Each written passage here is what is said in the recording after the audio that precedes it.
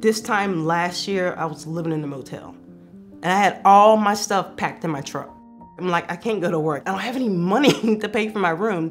When we can provide those very basic elements where those material needs are now being addressed, that allows the moms some room emotionally to think what else needs to happen. When you start accumulating those small successes along the way, they start to change their view of themselves and realize, hey, actually, I can do this.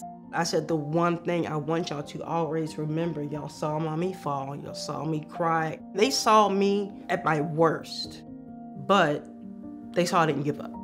I think this here it saved my life and it saved 3 lives. So my life, my daughter's, and my son's.